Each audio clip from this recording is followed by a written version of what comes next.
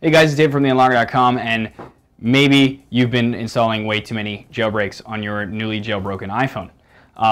And you're stuck in a boot loop, or the phone won't respond, or there's some issue. Well, thanks to Mobile Substrate, or now called Cydia Substrate, there's actually a safe mode built in that'll actually disable itself when you boot up the device, so that way you can go in and still access whatever you need to and remove the jailbreaking tweak that's causing the issue. So in this video, I'm going to show you how to get that going. And let's pretend that this iPhone is stuck, whether it's in a boot loop or stuck on a screen, it doesn't matter. We're going to hold down home and power at the same time and keep holding them. And this is our kind of emergency shutoff. So wait till the Apple logo comes up and goes away again. Then you can let go. And now the device is off. Then, to get it into the safe mode with Mobile Substrate, now called Cydia Substrate, we're going to turn it on by holding volume up and power at the same time. Once you see the Apple logo, you can let go of power and just keep holding volume up. Keep holding it and holding it and holding it until the device boots up. And this, basically what it does is it'll disable anything that was using Mobile Substrate because it disables Mobile Substrate.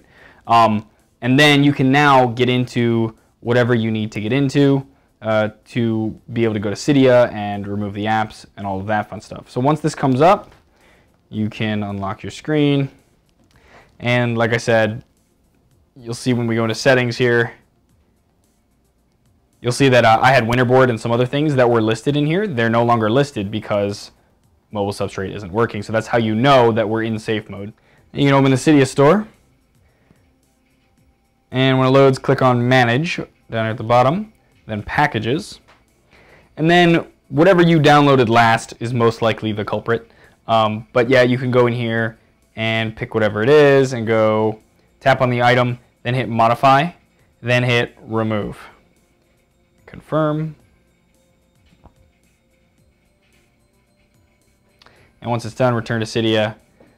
And then you can reboot your device and not hold the power button this time. You'll be back in normal with Mobile Substrate or Cydia Substrate running, and you will know if that was the culprit or not. If it wasn't, and you're still in a boot loop, you can just repeat this process until you get rid of whatever the jailbreak tweak was. And that way you don't have to worry about messing up your device when trying out new jailbreaks. And there you go. I hope that helped some of you. And if you'd like to check out some of our other tips and tricks or other how-to videos, feel free to follow me on Twitter, Facebook, Google+, or subscribe to our YouTube channel.